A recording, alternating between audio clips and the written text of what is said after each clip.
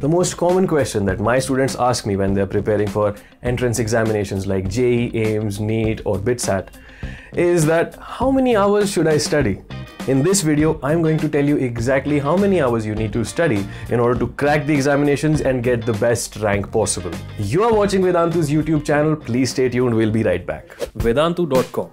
Live online learning with the best of teachers in the country. So the answer to that question is 24 hours. Of course not. See, I'll give you an analogy and then we'll understand how many hours you actually need to study. Have you ever played video games? I'm sure you have.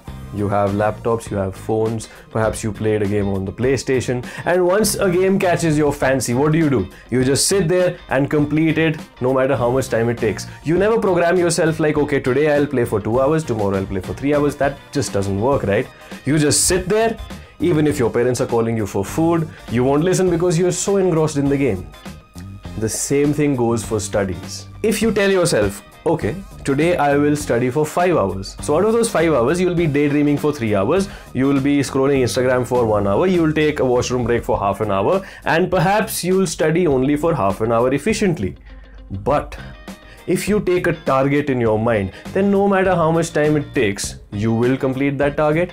You will enjoy that target being completed. Yes, I'll give you an example. Let's say you decide that today I'll do states of matter, I'll do Dalton's law of partial pressures, I'll do Graham's law of diffusion, I'll do kinetic theory of gases. I'll study the theory from NCERT and I will solve some questions from this exercise book or that exercise book. Now, that target might take 2 hours. That target might take 20 hours depending on how much time you take.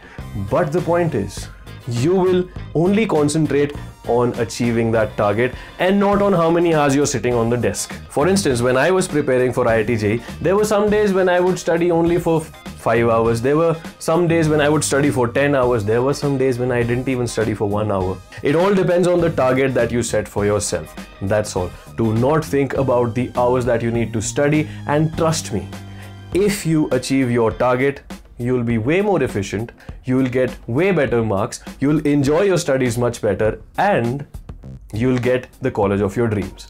And to get a taste of learning at Vedantu, join this free master course by Pulkit sir. The link is down in the descriptions box. People, thank you so much for watching this video. I hope you enjoyed it. If you did, hit the like button down below. Leave your comments in the comment section. If you have any questions, please put them in the comment section down below. Vedantu channel uploads lots and lots of videos that are helpful for your academics. So please don't forget to hit the subscribe button. And that's it from my side. Peace out.